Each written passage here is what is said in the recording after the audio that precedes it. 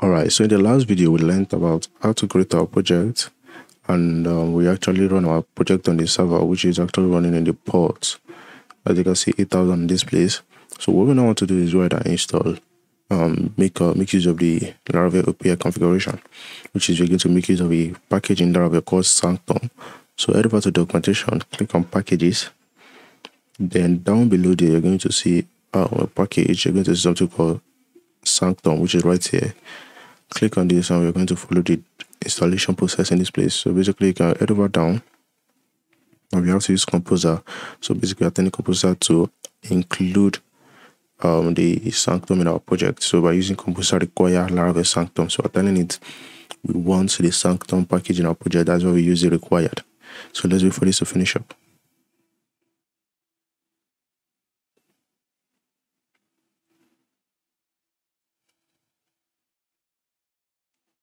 Great. Once this is done, next we can go ahead and do is publish this thing. So we need to publish our vendor assets. As you can see, so go ahead and do that. So it's going to copy the file from this particular part and copy it to where it is actually needed, which is in the configuration part.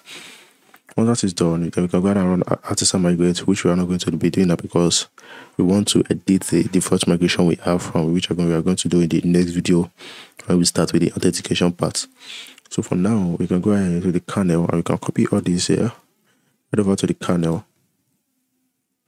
kernel.php, and you will notice that we have a code written there already. So basically our own is just to uncomment this part, and if you feel like okay it is not safe, you can basically do what I used to do. So I just want to place everything there. Yep. So once that is done now, I believe, yep, so everything is done already. So to test this out, let's go ahead and open up our Postman. So I'm going to open up my Postman project here. Alright, so you can see once it's open up already, you're going to be having this.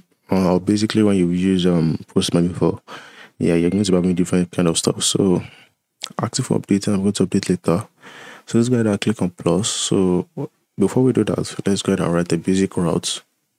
So head over to api.php, and how am I doing the shortcut? In case you want to know, I'm using Ctrl P. So then I'll type in the name of the file I want to look for.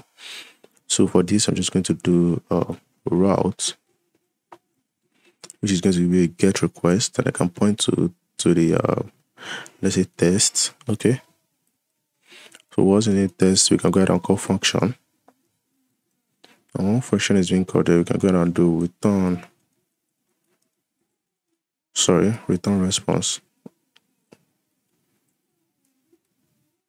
Okay, so don't forget to add your semicolon. One response has been returned. We can go ahead and say message, which is I can go ahead and consider saying API is working.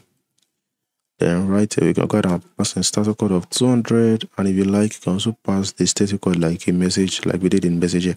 But I'm just going to pass it like this. So we should save this and we head over back to Postman. Then now we can head over to 127 exactly. So it's going to API / then now where's our route? Our route is test. So let's go ahead and run this.